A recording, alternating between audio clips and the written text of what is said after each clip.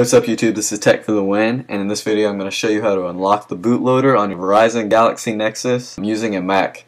This can be kind of a complicated task to do. You must unlock the bootloader if you want to root this device, so it's a pretty necessary thing. Just follow the steps, rewind it as many times as you need, and you will have an unlocked Galaxy Nexus. First things first, go to developer.android.com. I'll give you the link in the description as always. I'm assuming you're doing this on a Mac since this is a Mac video. Just download the SDK file package, whatever you want to call it.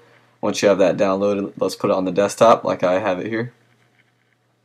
And you're going to need a thing called Platform Tools. I already have it, but to get it, you go into this Android SDK file that we downloaded, go to Tools, double click on this that says Android. It's going to execute a application basically. So let it run. And when you get to this, you're going to want to download the SDK platform tools right here. Mine is already installed. Download the ones you do not have. So you simply check on that box and it'll give you the option to install.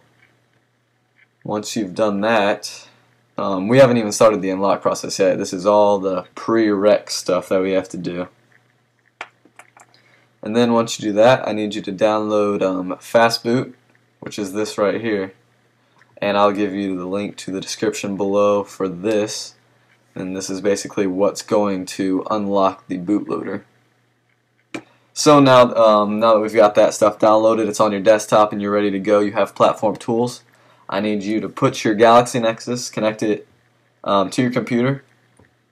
After you have connected it to your Mac, please make sure USB debugging is turned on. To do that, you go to Menu, Settings, Application, Development, and make sure USB debugging is checked. It will not work if it's not. Once you have that, we're ready to go. Go into a terminal window.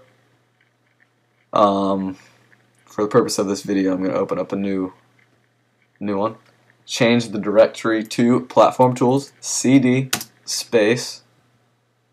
Go into your folder here.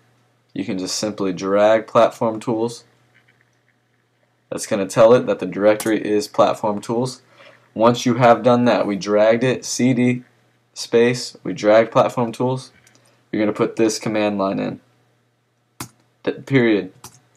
/ fast boot OEM lock.